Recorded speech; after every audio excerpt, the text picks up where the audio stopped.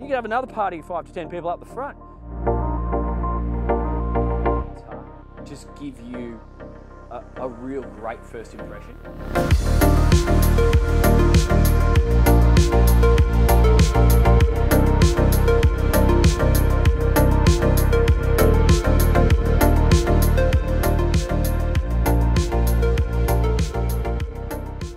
G'day guys, welcome to the pinnacle of your success, I think.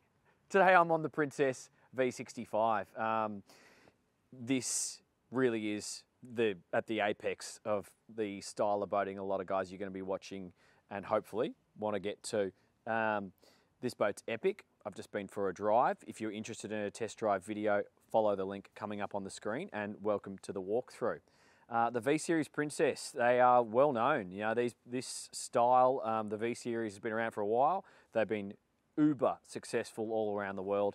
And the 65 is no different. This thing's epic. So come with me. We're going to go from the stern to the bow, back again, right through the interior, and we're going to finish off with the engine bay. So yeah, and if you stay to the end, you might even be able to follow another link and see this boat parking, which it's quite possible to do. Short-handed, which is what I like about this style of boat, because you got epicness, but it's also capable to be managed short-handed. Anyway, let's get to the walkthrough. Here we are. We've got quite a large swim platform. We've got these vents here which allow for air to pass through when you've got a swell or waves coming across the back of the boat. This is a hydraulic high-low platform just here. I love the name on the back. Isn't that nice how it's backlit? Very cool. You've got two accesses forward, so you can go up the port or starboard side just there. We've got our stainless steel cleats and then this moulded stainless steel grab rail which goes forward. Shore power in just here.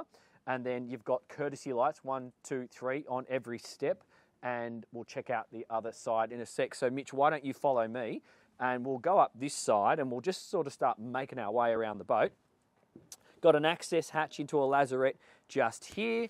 Nice stainless steel finishing. That's going to lead you in to the aft cleat just here. That'll be good for stern to mooring in the med. The kid and doggy door just here with the Princess logo, nicely finished. And it looks like a life raft storage just in there with a removable stainless steel grab bar just there.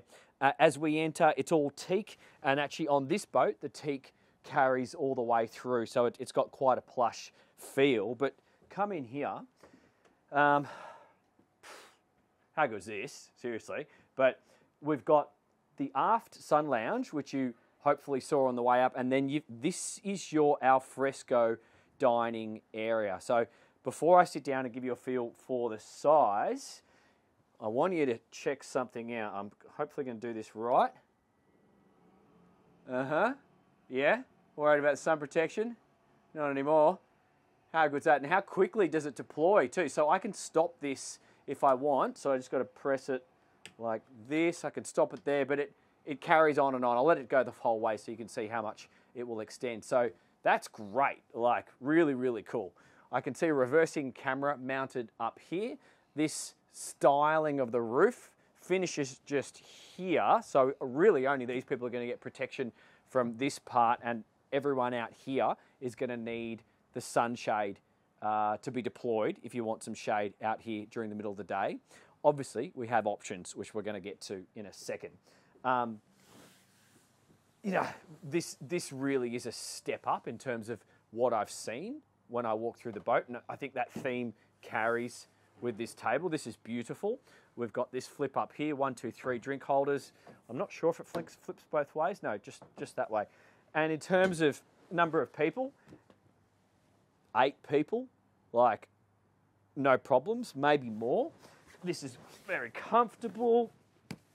You know, you've got lots of lower back support. It's nice and soft. And this seat here is quite long. So like my feet are actually not touching the ground there. So it's quite a lot of space, and you could lounge out facing forward in this back corner. I suspect that's going to be a popular seat just there. So I'll just cover a couple of points here and then a few more things before we go around the decks. I got an electric barbie just here with like a marble surround, and then the that looks like a stainless backsplash or something. We've got storage and bin just there. This is fixed here, so this is good for serving. That's a fridge just there. So with the galley here, perfect for serving and getting straight into it. And obviously doing the barbie, you're going to be out of the wind and you can serve your lunch just there. Engine access through this hatch just here. Stay till later in the video and we'll go through that in detail a little bit later. We've got some underwater lights and then lights overhead operation from here. And I'll just move that boat hook. Okay, so I got some diesel shutoffs, bilge pump operation, and Fireboy release just hidden in there. Fusion stereo here, wing station just here. So this boat is powered by a couple of manned 1400 horsepowers, straight shaft drive. So I've got the emergency stops just here and here. That looks like anchor operation. And I've also got the thrusters. And this boat really is possible to park solo because we just did it. So whilst I'm here, I'm actually going to keep my finger on this button here. Now I've got to turn it on first. So let's do that. And then, okay. So what I'm doing right now is opening up the tender garage. And on boats of this size, you have enough length within the hull to accommodate a decent sized tender garage. If hanging a tender across the back of your boat isn't your cup of tea, which personally, it's not my cup of tea because it ruins the looks of a boat. And a boat like this is gorgeous and you kind of want to retain those looks. So it's nice to be able to put it and hide everything away. So come down here and check this out. We have got a Williams jet tender hidden in here. It's got its own rails to deploy into the water. Obviously you put the platform down and then you deploy that. We've got a couple of stand-up paddle boards and all the paddles just in here. So that's the sort of thing that you would do with a boat like this. And then I can even see he's storing his fishing rods up here as well. That just says happiness to me. That says Saturday afternoon happiness. You know, this down, that in the water, those pumped up. That's what it's all about. So let's come with me. I'm kind of like not rushing this. I'm just speeding it. It's really cold here in Auckland. So it is the middle of winter, but I want to get inside the boat because it's noticeably chilly right now and I'm feeling it. Okay, cover storage just here. I'd say hazard to guess that we have the same on the other side. Another courtesy light there, another midships cleat. That's good to see. And then check this out. Epic. This is what I love about boats of this size. So you can have a whole party of 5 to 10 people at the back of the boat. You can have another party of 5 to 10 people up the front. But, you know, clearly multiple people could lounge out on this sun lounge here. And this design allows for people to sit and relax whilst you're underway. I'd probably sit on that side so you're not in front of the skipper, but you could do that. That would be awesome on a hot day. But, you know, conversing, relaxing, and eating lunch up here would be good too. Check that out. Okay, so that pops up there for a little bit of a backrest. Another nice place to relax underway. I see some drink holders there and same again on the other side. And then the anchor locker is just below Mitch's feet up here. It's worth just pointing out that we've got the Lumar anchor windlass, stainless chain, and it's got the rope function on the top of the windlass. We'll just have a quick look in here. Okay, so we've got a freshwater washdown and you've got control for the windlass up in the bow. Obviously we can control it at the helm, and I also saw that wing station control.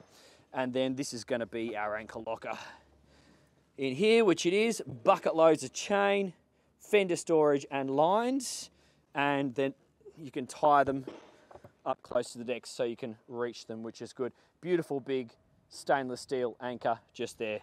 This is like success. This is what this boat screams to me. So come with me, let's go down and have a look down below. That's something, it's not marked, not sure what it is. It could be head out, I'm not sure. That's another locker to store some covers. This is the helm door just here. So we do have an opening helm door. Not all boats of this style have that, but that's super handy. We've got a water in just here, and I suspect we might have another. There, 2 tanks. Diesel filler just there. Courtesy lights as we go. Alrighty, so come inside. I'm just going to kick my shoes off. So the concertina is stainless steel framed, big solid glass doors actually. They concertina they close to here and then concertina back to here. That's fully open. And then you have this flip up one here on the big gas strut. So packing up at the end of the day, close the helm door, close that, close across here, throw your covers on, ready to go. So not too hard, but come on inside and let me just move my camera bag out of the way. I forgot to move that before, guys, so pretend that wasn't there. Just come and soak this up because it's just gorgeous. This is, you know, some boats, when you enter, just give you a real great first impression. And that's what I got with this boat. All the different materials, the colours, and it's just impressive, I guess. That's how I immediately felt. I felt at home and I felt impressed. And then when we went driving and how quiet it is in here with the engines, you know, all, what is that, like 2,800 horsepower of them running away, and we're doing 30 plus knots.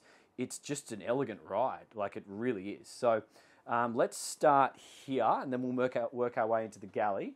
So you got the forward sun lounging area, you got the aft sun lounging area, you got the forward seating, you got the aft seating, and now we have this inside seating. So this is basically your inside dining is the way I would envisage this area being used as. It's opposite the galley, great views over the water, and you can open this table up, double size like so, and you can seat, you know, 4 people here for a meal, no problems. I wonder if that goes both ways. No, it's just that way, okay.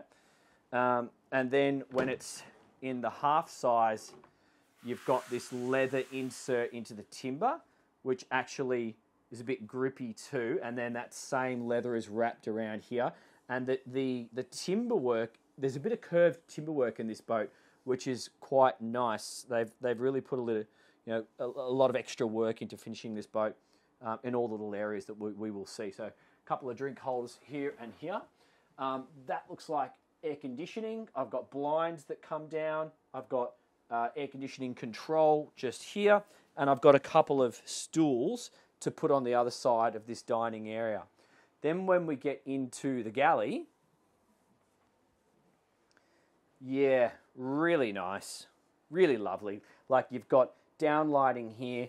This is going to stop any of your preparation causing mess over onto the lounge just here. It's going to stop it all, but it looks beautiful. I've got a twin stainless steel sink here, hot and cold. I'm not going to open everything because this is an owned boat, so I'll try and just explain to you what I see and what I've memorized, because I don't really want to open all these cupboards. Fridge, freezer, shallow storage, 2 shallow storage lockers here and here, drawers down here, and a waste bin in here, 4 burner hot plate just here, microwave. This will be a dishwasher, and then more storage lockers and drawers just here and here. This one is not storage, but this one is just here. So fully capable galley, basically. 2 240 outlets just there, and a little ledge behind. Nice place to put your salt and peppers and shakers and all that sort of stuff. So we've gone from the teak floor into the timber floor for this galley and dining area, and then we come up 1 step of about this high, and at the moment we are under a solid roof. So the roof curves a little bit, so as you go up the step here, the roof follows that step and gives you the same amount of head height, so you're not actually losing anything in terms of a bumping your head type risk. But let's just check out this lounge room. So this is the saloon, and this is bigger than the dining area and super comfy. This is super nice. You can converse with everyone in the boat. I can communicate. I got a direct line of sight from the helm to the dining area, outside and to the galley. And this couch is sort of designed in such a way that you are immediately relaxed no matter where you're sitting. So that's very nice. Obviously, double leaf table here, so we can open that like so. And obviously, you can do a meal here as well if you choose or if you need. You know, this boat's going to be capable of catering for very large numbers, so that is possible should you need. So that's lovely. Stainless steel wraparound and storage underneath this timber finished panel just here. And the details is it's kind of what screams at me on this boat. Everywhere you look, it's going from nice finishings to timber details, and then this has got, you know, these lines in here. That's you know, craftsmanship, which you don't see on a lot of boats. So that's really lovely. So now in this saloon area, I just want you to point up and have a look here. This, I'm not going to open it because it's cold. This is an electrically operated sunroof. So this 1, 2, 3, 4, this whole thing opens. So on a hot day, you can crack it, get some fresh air through the boat. Remember, you've got the opening helm door just there, but we could do the air conditioning as well. So that's nice. And if you're worried about the heat load from the sun, all of them have blinds that pull and close that up as well. Next thing, downlights above the table. And I also see some downlights positioned directly above the other table as well. Before we get to the helm, this area here, we have ice maker, fridge, drinks. So all your glassware is in here. This is that nice leather finish that we saw just there. So that's carried through, nicely stitched, and it provides a little bit of grippiness. So for things like, you can see the owner of the boat has got his things sitting here and nothing moved when we did the drive before.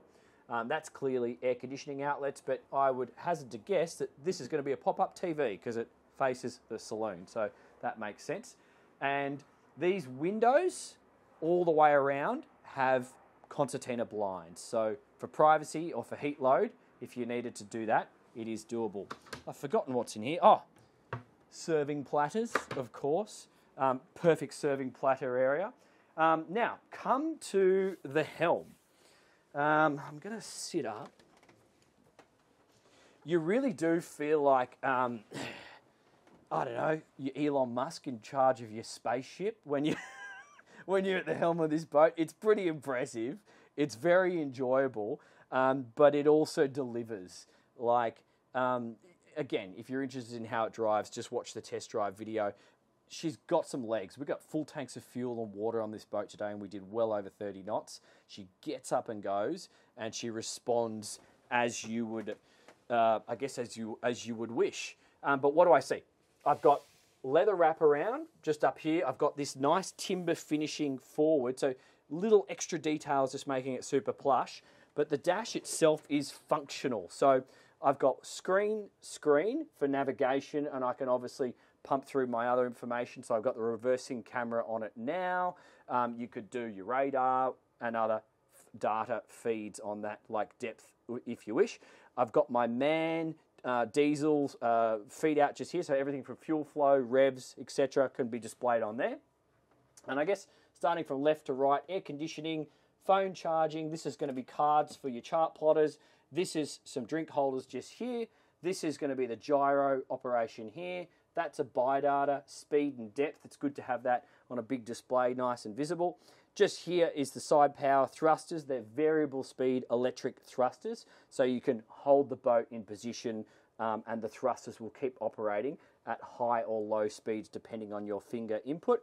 Anchor operation, roof, lights, instruments, lights and lights. On the starboard bank, on the starboard side of the wheel, horn, bilge 1, 2, 3, wipers, demister, and no idea what that button is. And then I've got Raymarine autopilot. What's this? Oh, then I've got emergency stops. I've got my engine starts, my keys, my fireboy, trim tabs, VHF, and the throttle position is comfortably positioned, or set back, I should say, for this boat. So you can, like I am right now, sit up here. This wheel is adjustable, leather wrapped with the Princess logo in the middle. I note that the Princess logo always faces up. That's cool. And it's quite comfortable. So you can operate the boat, good visibility, comfortable on your palm like that, and it's you're good to go. Let's have a quick look under here. Another charging point. That's upside down. I can't read what that is. Not sure what it is. EPIRB, battery, seats are adjustable just here. And just come in close and have a look at these seats, Mitch. They're really nice. That's quite impressive. You've got to have a good seat on a boat like this. So, soft padding, cross-stitching, good headrest, and they're adjustable. What more can you ask for? So, I think it's time to go downstairs. And this is, once again, I said I was impressed when I entered the saloon, or when I entered the cabin of this boat. I got impressed again when I came down these stairs. So join me. As you come down, you can see the control panel on starboard. So I've got another air conditioning outlet here. They're just light switches, but this is going to be my 240 and 12 volt, or 24 volt DC on this boat actually. I've got my water feed as well. So that's all there. But as you come down, I'm not sure if this is going to come up on the camera, this timber work has curves in it. So it's really nice. It's like you're in a, you're in a fancy hotel or something, because the timber does this and then it curves around. It's all beautifully finished. Then you come down these stairs and they're all rounded off at the edges, nice carpet wrapped around so you're going to have good grip, and they're backlit. So everything sort of pops at you. So next thing, as you enter this part of the boat, like I've got this leather wrapping, which I think this is the same stuff that we saw up on the dining table. Don't hold me to that, but it feels like we're carrying that same theme. So I think we should just check out the forward VIP. Come on down. So it's a 4-cabin boat, this. And this is a VIP that feels like a master. Like, it's pretty impressive. So I just like, when you get into boats of this caliber, design, use of materials, and how they're all complementing one another, it's kind of important. And they've done a good job here. Nice headboard here. It's not too busy in terms of all the materials they're using and the design that they've applied to it. And it's just elegant. But you can sit up in bed. Each person has a reading light, and then each person has their own space on either side. This is clearly the ladies' side on the port side, because you've got a mirror here with a little makeup thingy-jiggy drawer, and then a TV. And I even like this timber panel on the port side. It's a different, come in and have a look at this, Mitch. So this timber here is what we carry through most of the cabins, but as a feature, they've done a different style of timber, which really pops, but in an elegant way. That's great. I like seeing that. That's really cool. So, as I was saying, this is the ladies' side. You've got a stereo control here. You've got some charging there, somewhere to put your phones, blinds, big hull windows, opening ports, storage. And then, we have a hanging locker. Wait, you go around this way, Mitch, and then come back and look at me here. We've got full hanging locker on the starboard side, and then similar scenario without the makeup thingamajiggy on the port side, but we have private head, quite a large and luxurious head. So this feels like a fancy Turkish bath kind of vibe. So you got the tiles here, you got the loo just here, you've got this curved timber work going around, and then a really luxurious vanity, I've got to say. And this looks like a heated towel rack. That's cool. That's cool. Big shower, really big shower, everything you need. So I'm not going to get in it because I want to keep going. There's a lot of cabins on this boat and I don't want to make this video too long. So come with me. Now, we come out of the VIP, immediately to starboard, we've got the day head. So this is what you would consider the day head on this boat. We've got a smaller vanity just here. We still have a separate shower and a nice fancy loo. And this mirror behind here does also open. The day head has access to this cabin. So what we'll do, we'll go to one of the first guest cabins, and that's in here. And check this out. How lovely is this? So we've got a couple of singles here.